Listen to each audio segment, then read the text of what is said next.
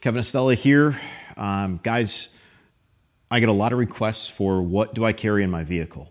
And if you are familiar with the video that we did earlier in 2023 where I review the contents of my everyday carry bag, then this video is going to be very similar to that one with respect to what I carry and the why. So I'm going to put this away. I'm going to put it in the passenger seat and we're going to get right down to business with what I carry in the back of my 4Runner.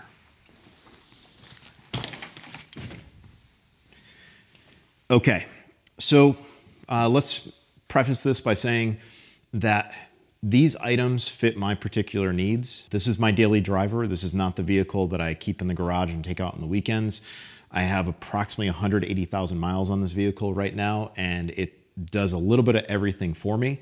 I will give credit to whoever gave me product, and I will give credit to whoever I bought product from throughout this, and I'll just kind of run through it little by little. We'll start at the top. So this whole system back here, this rack system, is from Cali Raised LED. Cali Raised LED makes this MOLLE panel, which gives you this reclaimed space up here that you normally can't really put stuff up there. And that's where I keep a blanket. This is a wool blanket that has a nylon sleeve on the other side from Prometheus Design Works. Some spare cordage. Long before ratchet straps, I was tying canoes down on tops of vehicles with just cordage. So that goes in there. And I always have my trusty Estella survival vest from Sleeping Indian Wool. This happens to be the prototype that I wore to Alaska back in the day. So this system right here, it serves a couple purposes. One, it gives me that reclaimed space. It also gives me places to hang other things out of the way. My good friend Jerry Young sent me these. These are magnetic flares, and I have a few of them in my vehicle, and you can set them up. This one, the battery's dead. I guess I have to change that one out. But guys, remember, one is none, two is one, and you can see they clip right on. So we'll put these off to the side. Now, working throughout here, Streamlight. This is their magnetic light. This is really useful for working right here. You know, we always have like the door light we can use, but having a brighter light that I can move and reposition and use it in all different ways, that's something that goes a long way with me. So this is magnetic, and I just mount it out of the way, just like that. All right, now let's look at this and just get this out of the way.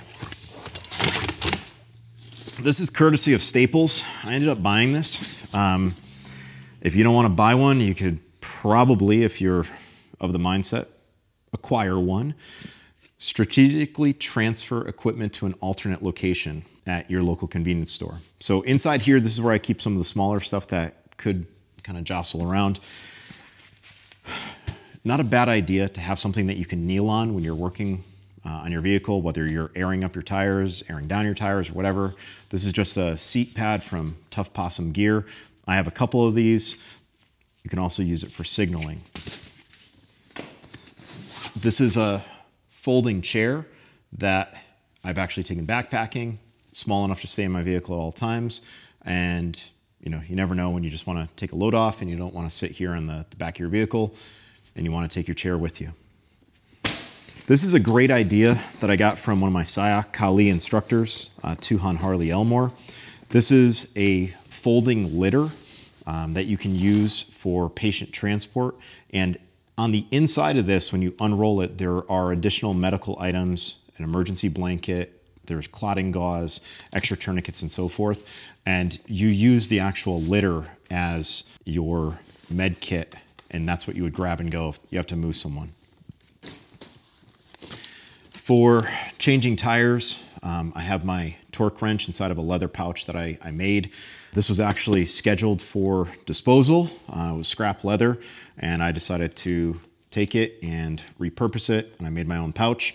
So I don't make leather, guys. I don't sell it. I just make stuff for my friends and for myself. and I needed to make something for this. All right, when you gotta go, you gotta go. There's toilet paper strategically placed in other parts of the vehicle, but there are napkins back here.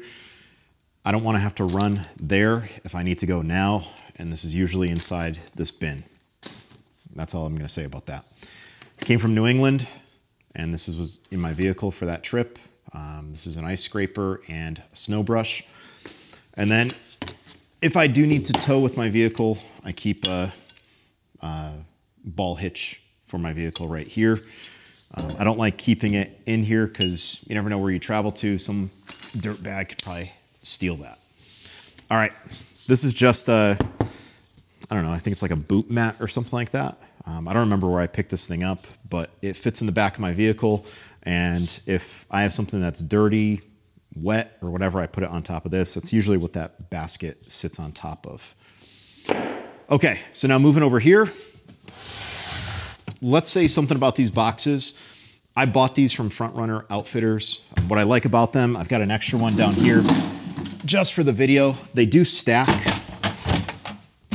And when I go camping, I can set one up for camp kitchen. I can set one up for, vehicle recovery. I can set one up for like miscellaneous stuff. And this kind of creates like a makeshift table. So these are super strong. If you guys have ever bought South African mil surplus ammo, I think it's pretty much the same company because the boxes are almost identical, except the mil surp stuff is brown and these are black. But inside of this box right here, this one has all recovery equipment, which not a super high priority out here. I do mostly highway driving and road driving, but let's just talk about some of the stuff that's in here. All my winch accessories go inside of one of these bags. You might recognize the logo. This houses my controls, some soft shackles from Factor 55, and maybe a couple other small items in there. So we'll tuck that off to the side. Whenever you use a winch, even if it's synthetic cable, gloves go a long way. Definitely if you're using a metal cable. This is a tree strap. Here in the East Coast, we have a lot of trees on our trails. This makes a lot of sense. This is from Warren. This is a snatch block, and if you understand how to winch, you understand the importance of getting mechanical advantage by using this back to your vehicle as opposed to just straight to an anchor. And then this is a Bubba rope. That's my preference for if I have to pull a vehicle. Now, the reality is I would rather have someone use my MaxTrax boards than have to secure my vehicle to theirs, just because we live in a crazy litigious world. And if I don't know a person, they're getting the MaxTrax boards. If I know someone, together we will install a recovery strap. Now, there is a winch dampener here, but again, this is all just my worst case scenario. If I have to get myself out or someone else out, I'd rather have it and need it than need it and not have it. Okay, so you can see we're kind of emptying out here. Let's just keep going. This is a camping pad, nothing fancy. I can't tell you how many of these I've bought over the years. I like moving from my back to my chest, sleeping both ways. If I need to, I can drop these seats. I can take those boxes and I can lay this thing flat and I can sleep in my vehicle if I need to. Being a professional training junkie, I've slept in the parking lot of LL Bean, heading up to some survival schools in New England. I have no shame. I will sleep anywhere as long as I can park my vehicle somewhere. Okay, so now let's talk about this stuff. Here's a pair of boots. You guys can see that I'm wearing sneakers today. I'm Asian, so I'm flexible. I'm bendy. If I have to walk from my vehicle and it's disgusting out, I don't want to walk from my vehicle with a pair of sneakers. I want to put on an actual pair of boots. These are water resistant, good set of Danners. Danner boots, good Vibram soles, love them to death. Danner did not give me these, I bought these, and a good pair of boots, oh yeah. So that's why those are there. Now, if this vehicle has no battery power and I need to get my battery going, well, that's what this pouch is all for. This is a NOCO battery pack, and this thing gets a lot of use. The NOCO Boost, it's a battery pack. It has jumper cables on there. You clip it in, you hit the button, and it will get your car going. This is another one of those things that I can hand off to someone and I can not have to worry about hooking my car up to theirs. So most people can figure out how to use this, and it's pretty reliable. You just want to make sure that you keep it charged, and you want to check it at a regular interval. And then, of course, jumper cables. Standard jumper cables, I carry them in that bag. The reason why it's in this bag and it's up here, if this vehicle's dead, I want to be able to get to whatever I need to, and this is my go-to. I can reach it from the inside of the cab. Okay, shovel. Let's talk about a pet peeve of mine. This is a Demos shovel. Back in the COVID era, so 2020, I wrote an article for a magazine on the Demos shovel. I paid out of pocket full price for this shovel. And when I got paid, I think I got pretty much broke even on getting this. So one of my pet peeves is when people say, I've got an item and I use it all the time, and you look at it and you're like, it has no wear. This is an honest tool that has done a lot of work for me over the years, and that is what it looks like. So this shovel, I like it because it extends to full length. And there are times when you want a full-length shovel. There are times when you want a little like e-tool. This is a great, great tool, and I do not regret spending what I spent on it. All right, MaxTrax recovery boards. Shout out to my friend Mike O'Brien. Mike, love you to death, brother. New Year's Eve a couple years ago, Mike got stuck. I had to drive out to him. He was in Provo Canyon, and we got him out with these. His truck was definitely not getting out unless we had some assistance. This is my original set of MaxTrax boards. I carry them on the inside of my vehicle. The reason, I don't want people knowing that I've got them, so they ride inside.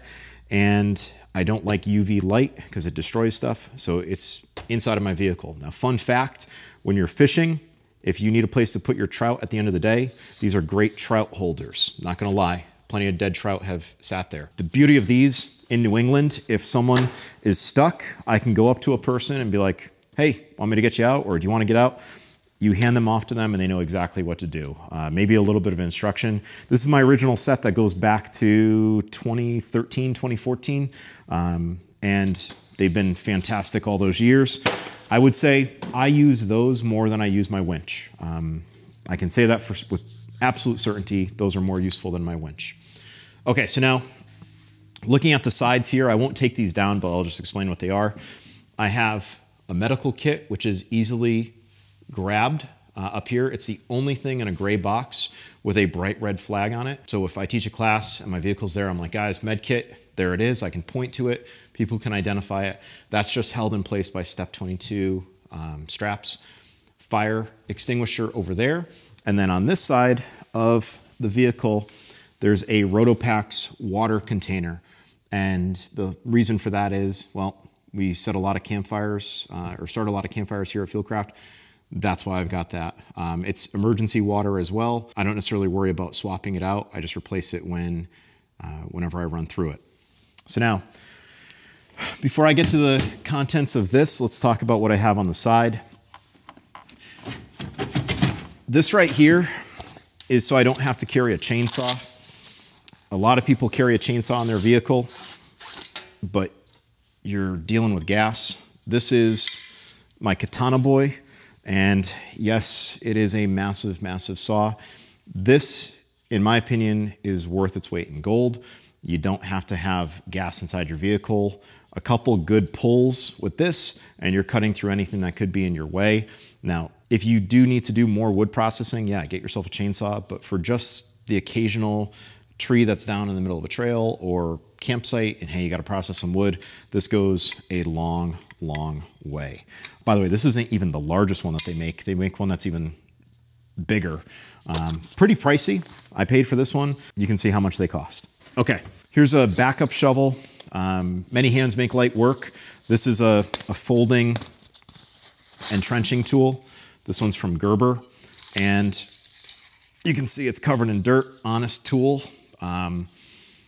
Sometimes you need the big shovel. Sometimes that little shovel is all you need. And if you got to run and do number two, this hopefully will handle the job. unless it's Thanksgiving and then maybe you need the larger shovel. Guys, this right here, not bad. This is just your folding E-tool. And again, dirty, honest tool. Okay, over on this side, tucked in this little nook, these are all spare tie-down straps. You can see they're tie-down straps because I've used a silver Sharpie to write tie-down straps. And this is for mounting things to my roof box. This is just a cut VS17 panel to make a flag for anything that's hanging out of the back of my vehicle. There's an old expression, when you're breaking big laws, don't break little laws.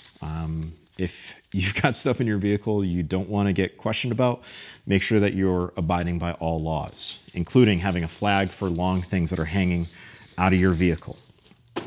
Now, these are all traditional road flares and chem lights. I'll never fault someone for starting a fire with a road flare, and chem lights go a long way. So I've got a whole bunch of them in this pouch, and those go right there. More straps, nothing fancy. But now let's talk about this. This is the Boss Strongbox. Boss Strongbox gave this to me back in 2021. And what it is a very secure way of carrying equipment in your vehicle. Guys, I'll preface this by saying your vehicle is not a gun safe. I don't care how strong your vehicle is. Do not leave guns in your vehicle. I know there's a whole truck gun thing. Well, truck gun should be truck person with truck gun, not just truck gun. This is what I've got in mind. So this is a lot of stuff, and it varies. And it usually pertains to things that I'm doing on the weekend working for the company. Now, I do a lot of shooting, so I have shooting glasses, sand sock, my binos, ear pro, some tools for stapling things up. I've got a small shooting pad if I have to shoot prone. I've got a cleaning kit. This goes back to, God, I don't know how long, but I took this to Alaska with me. It's kind of cool. It has everything that you need. Lay out all your kit there. Maintenance is important, so that's why that's there.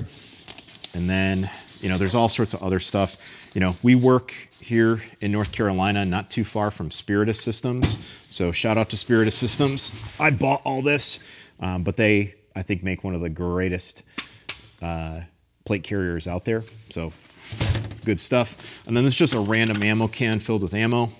And on this side, let's talk about some of this stuff. This canteen carrier has been with me all over the world, Arctic, jungle, desert, and I use it when I teach, so that's in there. I've got legit hard shell rain gear, because sometimes when it rains it pours. I do need to treat this again. It's starting to wear through. I've got some miscellaneous camping stuff. You never know when you're going to show up to someone's campsite and they're like, hey, you want something? And you bring your own appliances. Big shout out to Light Fighter. This is their Commando Field Tarp. It's a 10 by 10 tarp. I can attach this to the roof of my vehicle. On the mobility experiences, I've actually taken this and I've made my shelter next to my vehicle. So a good 10 by 10 tarp goes a long way. And something great about Light Fighter is that they're made right here in the United States and actually not too far from here. Another ammo can. I'm a big fan of having a legit axe in my vehicle. This one was made by my friend Liam Hoffman. I reviewed this one in Knives Illustrated years ago. Liam's a local maker, the youngest winner of Forged in Fire at one point, and he and I have traveled to Alaska together and South Africa together. Good dude. He actually makes these axes so you can use them as a true hammer, and this axe has done a lot of work. Again, dirty tool, honest tool. Folding saw. We always say the Pledge of Allegiance at every single course. We start off the class giving respect. So there's usually a flag in my vehicle for that reason. If for whatever reason this gets left out, there's a little sticker on the back of my car, but usually someone has a flag and we always give respect. We never forget our heritage. Okay, and then the last couple things. This is a Kafaru bag. This one is called their Door Gunner, and I believe it's called the Door Gunner. Yeah, Door Gunner. And this is what I use when I go fishing a lot. Not a bad idea to have carrying capacity if I ever had to leave my vehicle. So that's what this is. And then this is, again, another shelter from Light Fighter. This is a one-person tent. and you throw it and it opens up. So I keep that in my vehicle as well. So these contents, they do change, you know, depending on what I'm teaching, but it's nice to have organization. And much like my backpack where things go back to the same place every single time, I'm gonna take the time to put what I just showed you back where they belong, because I don't want to reach for something when I need it and have to search for it. Everyone's vehicle is going to be slightly different. There are going to be things that people are going to say, well, you didn't pack this, you didn't pack that. Please watch the other video that we did where we went from the front of the vehicle to the back. If you guys have any suggestions, modifications, anything like that, always open to criticism, always open to feedback, because when you start packing out your vehicle, your person, your backpack, whatever it is, you are embarking on a process, and that process never ends. So this is what I carry in the back of my vehicle. I secure the heck out of it whenever I travel to interesting places, and that's why I love this strong box. Not everyone is gonna have the means to afford this. Do you, man, right? I'm never gonna purchase beyond my means, and I'm very fortunate that I've met some great companies that enjoy working with us. So it's my way of just giving back, showing off the products that they are so kind to extend our way. Guys, if you have any questions, please hit me up, Estella@fieldcraftsurvival.com or @EstellaWildEd on Instagram and on Twitter. Otherwise, thank you so much for watching. Please check out our other content on socials, our new app, and our website, www.fieldcraftsurvival.com. Until next time, guys, I'm Kevin Estella. Thanks for watching.